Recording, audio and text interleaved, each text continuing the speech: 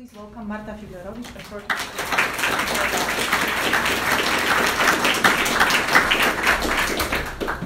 Thank you very much, and it's so wonderful to be here again. Can everybody hear me in the back, you guys?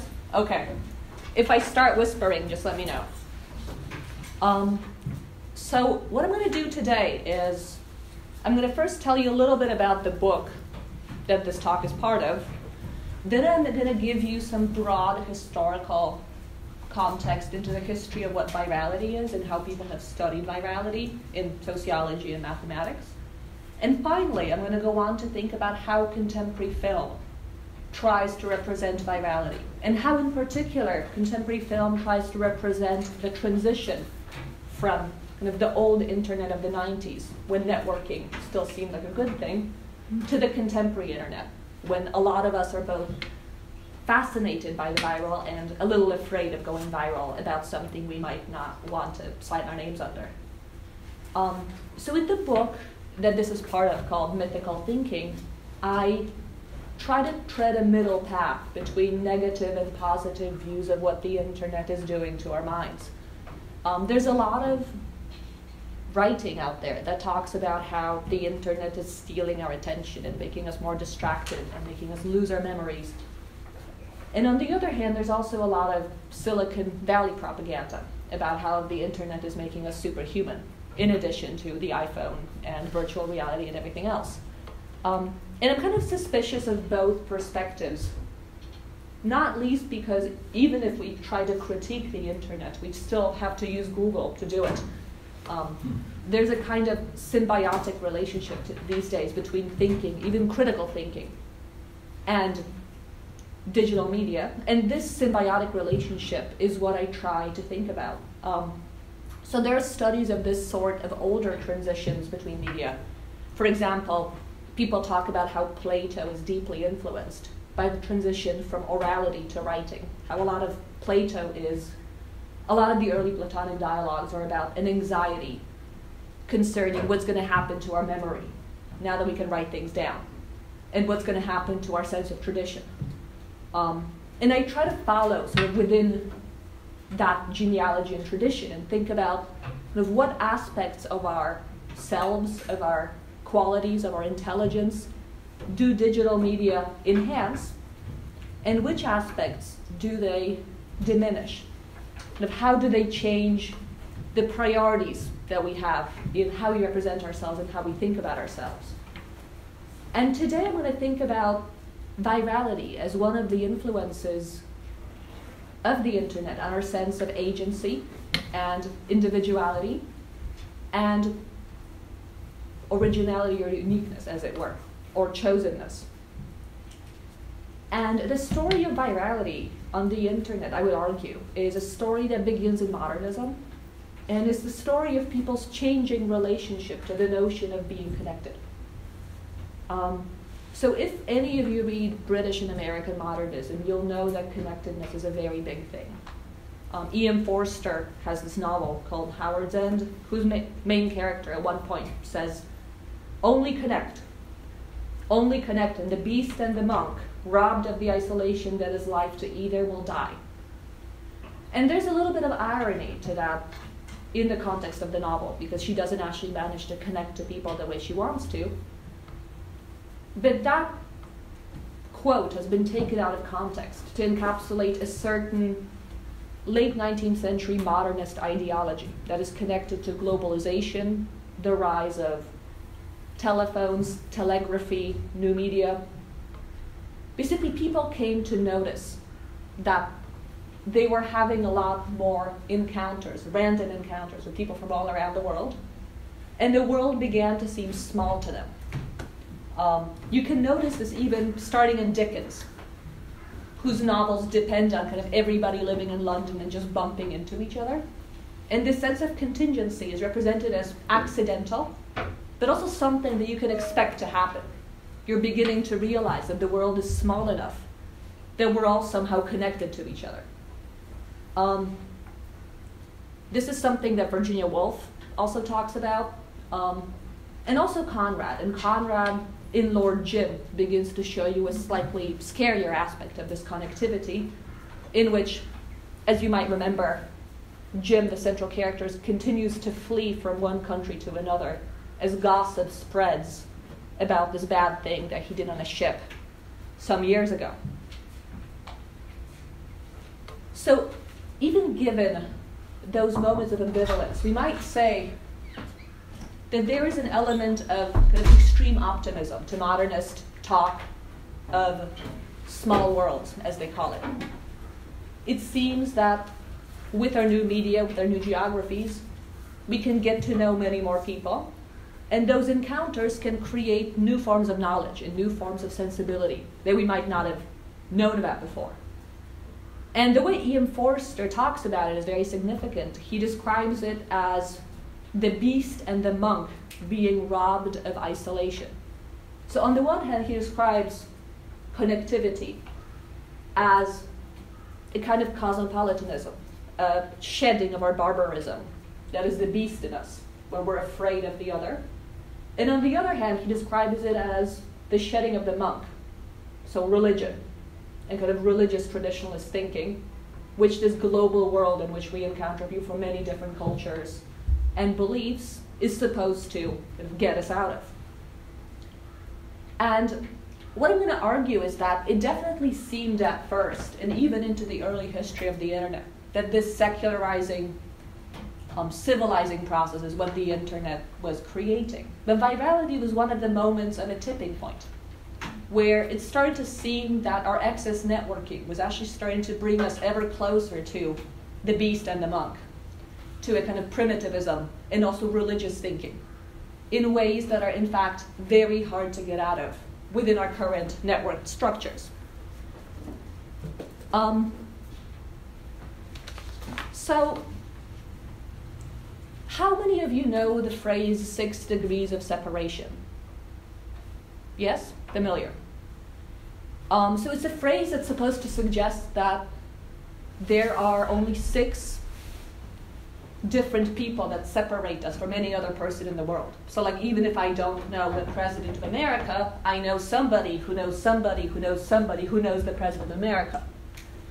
And this is a pretty old idea, and it has a very interesting history, and begins in modernism with another writer, a lesser-known writer than E.M. Forster, the Hungarian Carinthi, who wrote a short story in 1929 called Everything is Different. And in this short story, he imagines people. This is a thought exercise. It's supposed to be kind of speculative science fiction. His characters are talking to each other, and they're talking about how, we have so many ships now, and telegraphs, and the radio. And one of us suggested performing the following experiment to prove that the population of the Earth is closer together now than they have ever been before. We should select any person from the 1.5 billion inhabitants of the Earth, anyone, anywhere at all, and he bet us that using no more than 5 individuals, one of whom is a personal acquaintance, he could contact the selected individual using nothing except the network of personal acquaintances. So in its original form, 6 degrees of separation is described as 5 degrees of separation, but it's described as this fanciful exercise that nobody could actually test, but that we can kind of dream about. But then, as a matter of fact, people did undertake this experiment. And the person who undertook it was Stanley Milgram. Do people know who Stanley Milgram was?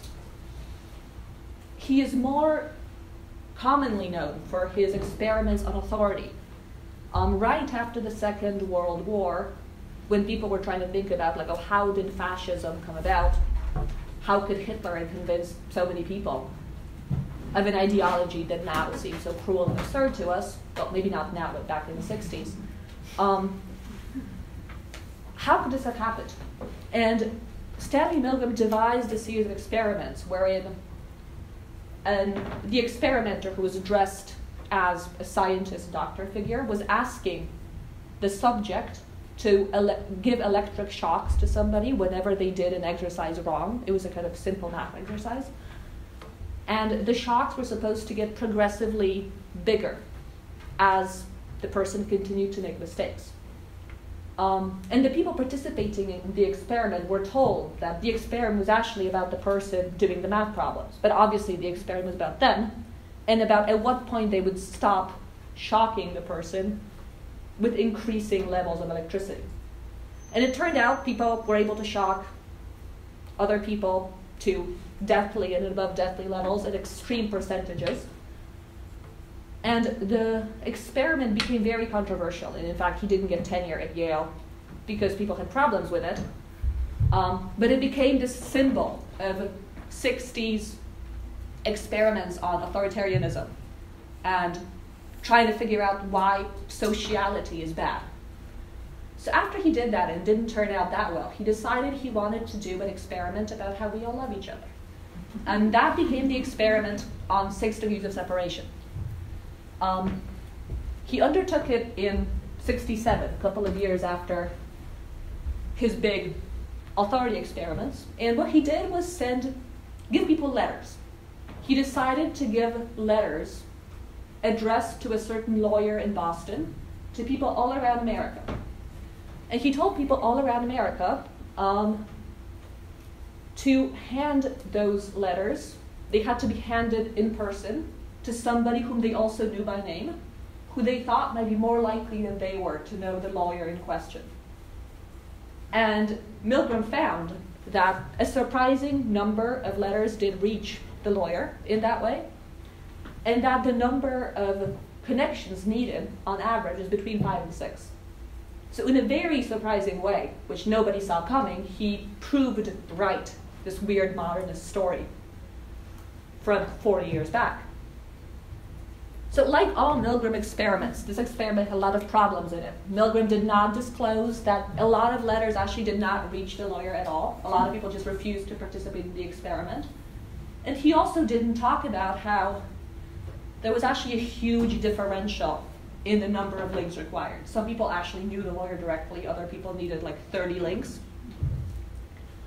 So in terms of science, this was not excellent science, but it was very memorable science. Because it showed an America that at the time was still segregated in the midst of civil rights movement and kind of class warfare. It showed America that actually people from all walks of life and from all different geographies were closer to each other in terms of social networks than they thought they were. And it got people thinking, like, how can this be? How can it be that in a society of many millions, there's actually such short nodes of connection linking all of us? The importance of this experiment grew with another important paper by Mark Granovetter, published in 1974, which was called The Strength of Weak Ties. This was a breakthrough article in sociology in which he was the first to show that those weak social ties, of the kind that can allow you to transfer a letter to somebody you know, are actually very important to things like making it in the world, making a career. The second experiment consisted in interviewing people who had recently gotten a job and asking them, how did you get this job? How did you hear about it? And it turned out that it was very rare that people got a job through, say, their dad, because that's awkward. That's seen as unethical. But it was very frequently the case that people got a job through the friend of a friend, or a cousin who knew somebody's dad. So people would usually network with each other based on connections that were a little further off, so as not to seem like nepotism, but were still about kind of who knows each other and what the social ties existing in society are. And this was a huge experiment following Milgram's, because it showed that not only is the world of America a relatively small world, socially speaking, but it's through those social networks that a lot of things get done. It took another 50 or so years for somebody to figure out how it happens mathematically, and I'm not going to get into that in detail. And basically the purpose of this graph, which was an important article in Science in 2003, is to show that if a network, even a very clustered network, say a network where most groups stick to each other, even if there are a few small nodes linking people randomly, this network suddenly becomes a small world of the kind that Milgram observed. So even if our societies are pretty hierarchical and pretty structured, the small world effect still holds within them. And this research was done, as you can see, as the internet, and the internet of social media in particular, was starting up. And it was part of an important kind of ideological wave of kind of people figuring out what to do with the internet and trying to narrate kind of what are the scales that you can get out of the internet. What are the kinds of societies you could and should build within it? And at the time, these kinds of experiments we used to think about kind of theories of networking in business circles, but also on Facebook and LinkedIn, is very positive things.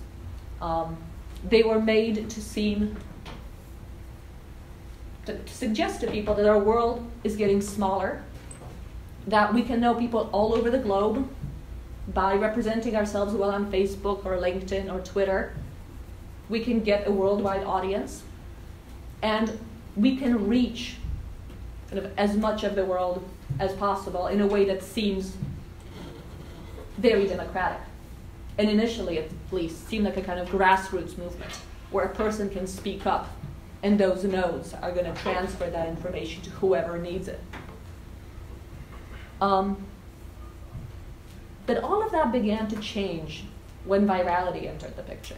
And virality entered the picture only a few years later. The first kind of real viral video appeared on the web in 2006 on YouTube. And it was soon thereafter, in 2007, followed by the first star who was born viral, Justin Bieber. It's amazing to think of him as part of that history. But even so, in that early moment of virality, people were still optimistic about it. They thought, okay, so people are just like choosing what they like. And so what if people sometimes like stupid things? It doesn't hurt anybody. Well, soon thereafter, virality began to hurt people with kind of viral shaming and trolling and people like Trump. And people began to realize that actually the small world effect that is created by networks is a kind of tipping point, where when something goes viral, it's as if you were suddenly talking in a whisper and somebody turned on a microphone. It's not a kind of proportional democratic event. It's more like a lottery ticket, except one you don't always want, where suddenly something you said is being broadcast worldwide, and neither you nor the people doing it have much control over what is happening.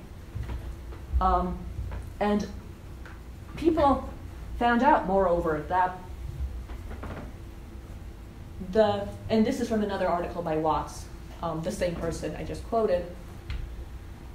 So people initially thought that virality would be a kind of proportional thing, meaning kind of the more tweets there are, like everybody gets more tweeted more often. In fact, that's not the case. Kind of in most human networks, there are people who are more connected and people who are less connected. And the number of people who are very well connected, what Malcolm Gladwell calls connectors, is always very, very small.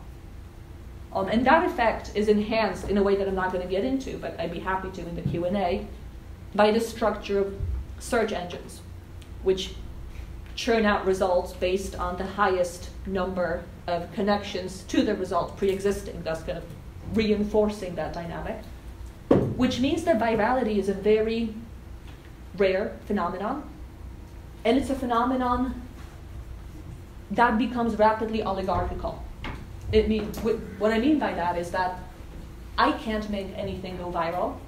The only entities that can make something go viral are entities that are already internet institutions for whatever reason. So say if the New York Times tweets something, or if Trump tweets something, it can become viral. As opposed to, say, my or your tweeting something, which is more like a lottery ticket. It's like, might become viral, you might not want it to, you might not think it will. But the only reliable predictor of that kind of popularity is kind of oligarchical support. So I wanted to show you guys all of this to lead into a discussion of how cultural phenomena, how film in particular tries to respond to it. And I'm interested in particular in how films try to represent that shift from what seemed like good connectivity, like overall interconnected, this is going to be great, to bad connectivity. Kind of, we are now in a network that we cannot control, which produces those huge, oversized results occasionally, but then usually silences us for most of the time.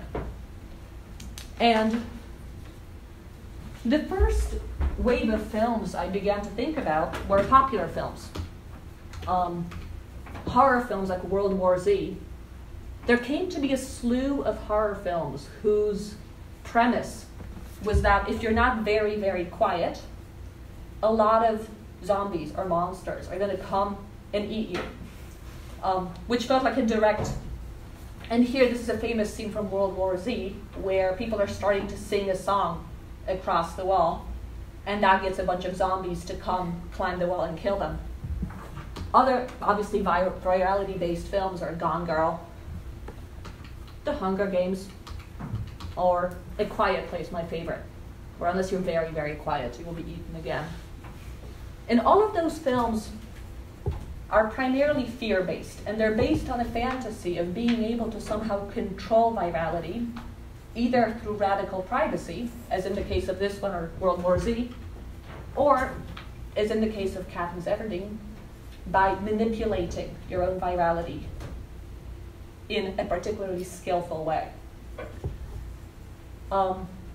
So I focus on these films both because they show the fear that virality incites very transparently, but also because I want to signal the difference between these representations, where it still seems possible to wrest control of the viral in this kind of fantasy space, and the films that I'm going to get to in a moment, in which that can no longer be done.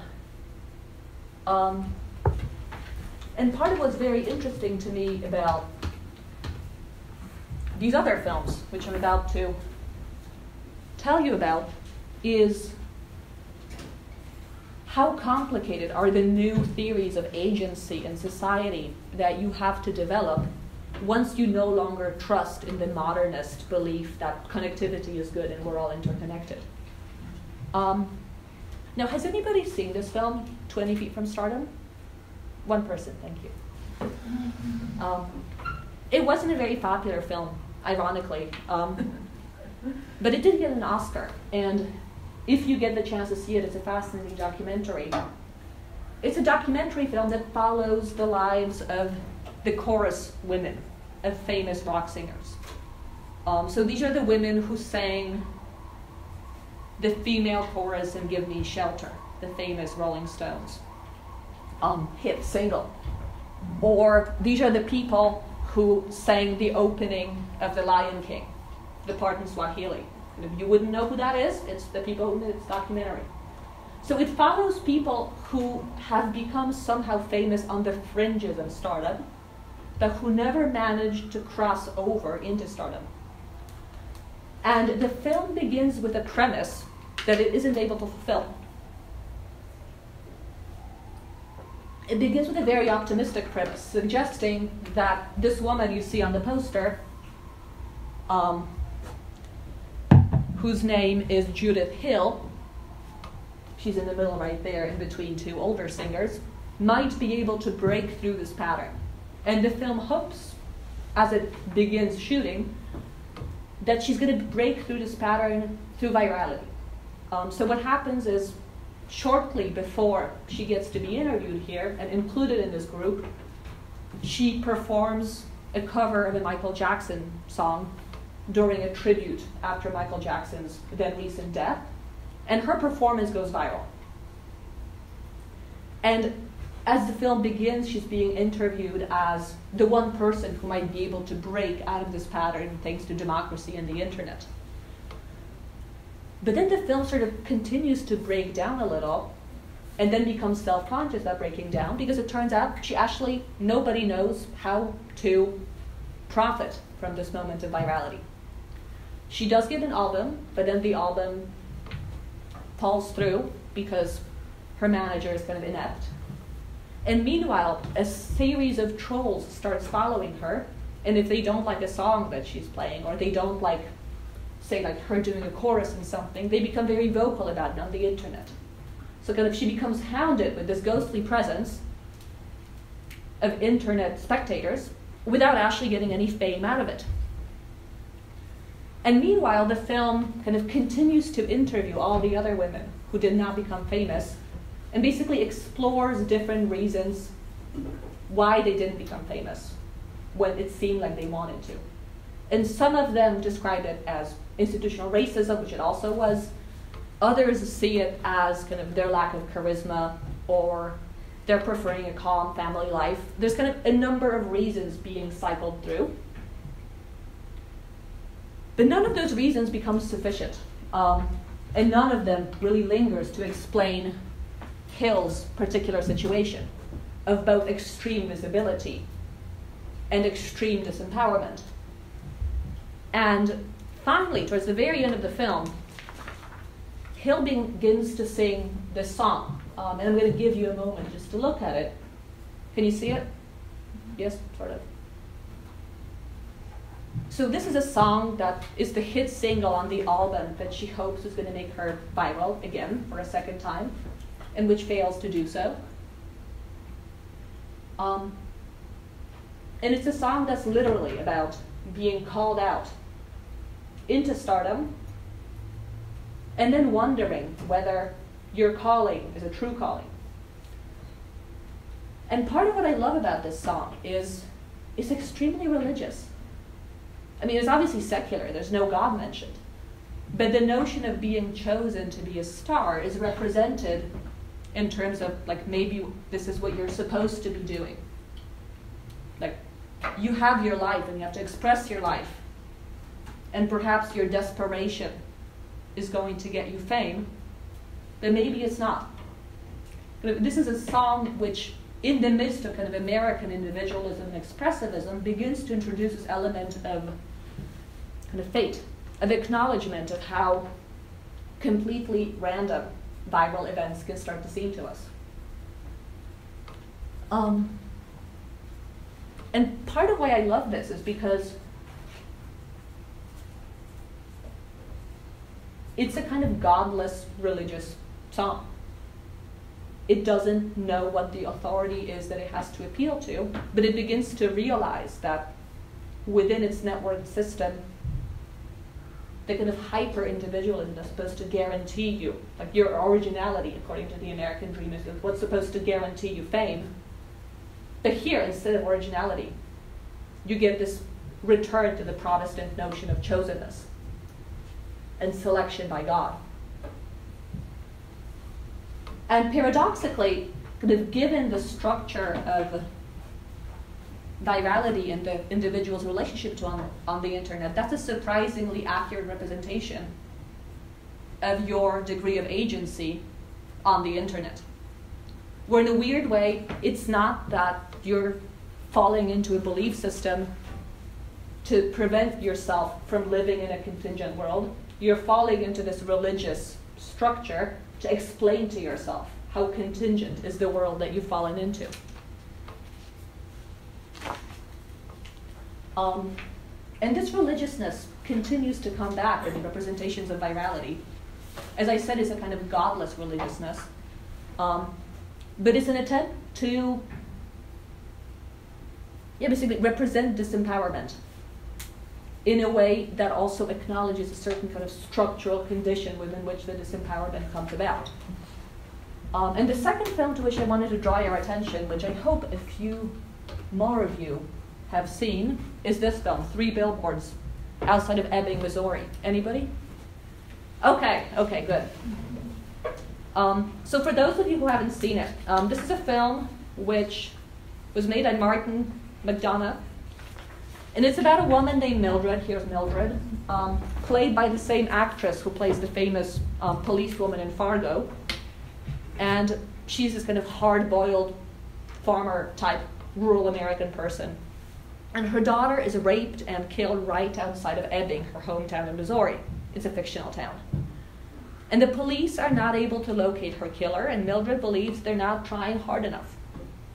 So, to make her point heard, she rents out 3 billboards, of which you see 2 in this shot, and she tries to provoke the police in her hometown into doing something about this open case of her daughter's murder by having those billboards posted right outside of town.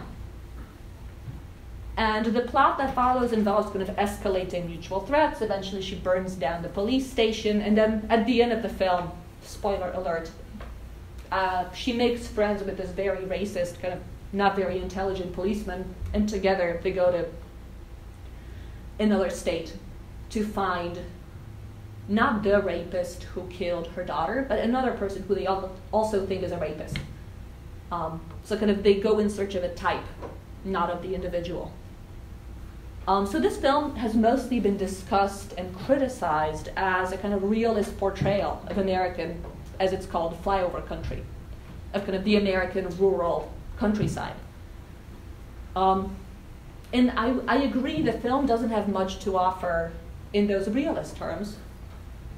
It's not the kind of updated Fargo that Frances McDormand's presence might suggest. But instead, it's a very powerful film, especially about the notion of networks and the notion of kind of what is local and what is global, and what does it mean to live in a world that is supposed to be very easily searchable in a small world, but turns out to be kind of unexpectedly vast and cavernous and full of kind of things that you cannot locate within it. And to give it this alternative reading of 3 billboards, I'm going to start by discussing a short story around which this film constantly orbits. And this story is Flannery O'Connor's A Good Man is Hard to Find. Have people read that?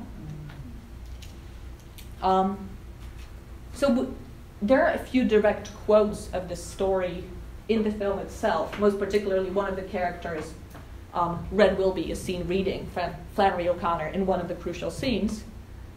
And critics have noticed those parallels before me, but they have tended to represent those parallels. This is a kind of representative review that invokes them. It tends to represent them to hint at kind of the possibility of grace within an otherwise bad environment. So one way of reading Flannery O'Connor is as this like very dark, gothic American writer whose characters occasionally redeem themselves through kind of God's grace or some good deed that they do. And a lot of critics have seen this parallel as hinting that we are to read Mildred making friends with this policeman and the police eventually helping her as such an act of grace. I don't agree with that, but I do think that the story is very important to this film. But it's important to the film because as a late modernist story, it falls in with Joseph Conrad's similar suspicion of modernist speed. And as I'm going to try to show you, both A Good Man is Hard to Find and this film are actually kind of frightened about the possibility of the disappearance of the local and of the impossibility from transitioning from a literal village to a global village. How a lot of knowledge is actually lost along the way. So again, who's read A Good Man is Hard to Find? Okay, I'm going to tell you what it's about. And you should read it. It's a really good short story, even if I tell you the ending, which I'm about to do. So it's a short story told from the perspective of a grandmother. The grandmother is in a car with her son and her daughter-in-law and her grandchildren. Everybody kind of hates the grandmother. She's really annoying, but she doesn't realize it. And they're in the car. They're trying to drive to another city. And while they're driving, the grandmother seems to remember that if you take a particular turn down a road, they're going to get to a little farm that's from her childhood, like a little place that has nostalgic value for her. And she persuades the family to go down that road. And of course, that's not actually the road that she meant, because she doesn't understand how fast cars go, and they're actually many miles further away from her home city than she thought they were. And meanwhile, they've been hearing on the radio, kind of as they're getting lost and driving around the countryside, they've been hearing on the radio about this guy called the Misfit, who is a killer and a gangster and who's on the loose, and the police is trying to find him. They have an accident. They're by the side of the road, and the car stops to help them. And the person who stops to help them happens to be, you guessed it, the Misfit and his crew. And the grandmother foolishly says to the man that she recognized him. So it's like, oh my God, you're the Misfit. I just heard about you on the radio. And then he just kills the entire family. So there's that. But it's actually very good to read, even if you know how it's going to end. So I hope I haven't destroyed your life in that way. But throughout the film, kind of one of the reasons why the grandmother has to be the narrator, kind of it couldn't be a child who's being so foolish, is because so much of the film is about how new all of this technology is. That they're listening to the radio, and it seems that they're getting news from all over the world, and they're going so fast. And the grandmother keeps marveling at kind of how small the world has become. And then it's this small world that kind of sucks them in, because she thought, do you have your hand up? Okay. Because she thought that they were going to, like, whoever they were hearing about on the radio must be hundreds of miles away, because I guess the radio is the metropolis, but actually he's right next door. Just as she thought that they were still in their home village, but as a matter of fact, they're already hundreds of miles away from it. So it's all about how this new mode of travel, which makes you more networked, also makes you feel much more confused. And it also reduces everything around you to a type. So instead of having the turn in the road that used to go to her home farm, she starts to recognize a particular shape of curve, which actually appears a lot on that road, as it turns out, which is why she makes that mistake. And the title of the story, A Good Man is Hard to Find, comes from the way that when the grandmother is pleading, as he's like begun to kill a family, first he begins with the members of the family she doesn't like as much, but then he gets to the ones she does like, and she starts pleading with him. And she says, you're a good man like my son. And she starts to use this typology of good man, which begins to collapse basically all of the male figures in the story into this one category. So Flannery O'Connor is representing here a certain kind of slippage which comes from seeing and knowing too many places, where you stop seeing the particularity of things, and you begin to see everything as a type of itself, or as a kind of vague instance of something. And I want to argue, or I want to put it to you, that this is the mechanism that 3 Billboards in Ebbing, Missouri is also very interested in. It's interested in this passage from the small world of the fictional town of Ebbing to the large world of the police network of registered sexual offenders and advertising systems, and in making its networks seem relatively retrograde. Kind of nobody uses the internet here. They just have billboards, and I think there's one computer at the police station. It's nevertheless making the point that you cannot quite get there from here. That the small world of the village is different in extremely crucial ways from the typological small world of a global system. So when you begin watching this film, the first thing you notice is the small town vibe. So everybody knows each other. Whenever Mildred yells at anybody, everybody else knows. She wounds the dentist, and the police come to her almost instantly, being like, why'd you do that, Mildred? Everybody knows the details of how her daughter was killed. Everybody knows also that Chief Willoughby, the policeman against whom Mildred is standing up, is dying of cancer. There's also a kind of funny language infection going on if you watch the film closely, where when characters use certain words, especially swear words, they continue to get repeated over and over again. So there's a very funny scene where kind of everybody says fuck at least like 5 times. And all of this makes the film seem to take place in this very tiny, closed community. And at first it makes it seem as if this community has to be hiding a secret. If, given how small it is, they still haven't been able to find a rapist. And within this small community, Mildred essentially tries to instigate a small instance of virality, by kind of putting up those huge billboards and shaming the chief. But what happens instead, and then kind of she escalates this by literally setting the police station on fire, as if to kind of literalize that sense of urgency. But what happens instead is, it turns out people in this town actually know far less than they thought they did. And the more she looks into the plot, the more it turns out that at crucial moments, both in her own life and in the life of the daughter, there were actually no witnesses. And there are no traces of what had happened to them, which sometimes allow Mildred to get away, like that's how she gets away with burning the police station. But that is also one reason why nobody can find her daughter. Kind of the world of this village is paradoxically too big. It's big enough for people to be alone in it sometimes. And it's a world that's big enough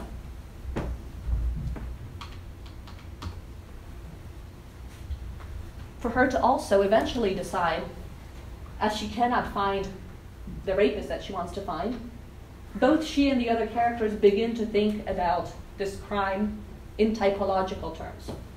So this begins with Chief Willoughby, who, as he's dying of cancer, begins to pronounce very abstractly about like love and suffering, and he writes everybody those gorgeous letters telling them how much he loves them and how they're special and he knows they can be good people.